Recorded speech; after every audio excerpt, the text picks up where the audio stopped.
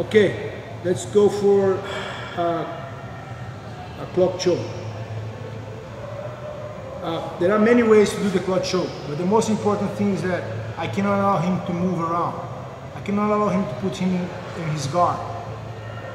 He put me in his guard. So what I'm gonna do here, I'm gonna make sure that the first step, I don't need to go too deep.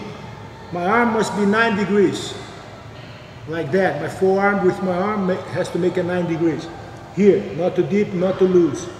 Okay, so let's just go for the very basic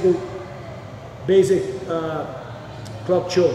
So the most important moment after this very beginning is whenever I reach here, his gi, I have to dive my body and put my armpit on the back of his head.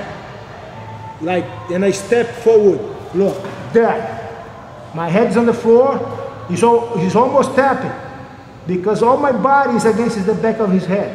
And now when I change my leg, my head doesn't move, he's gonna tap.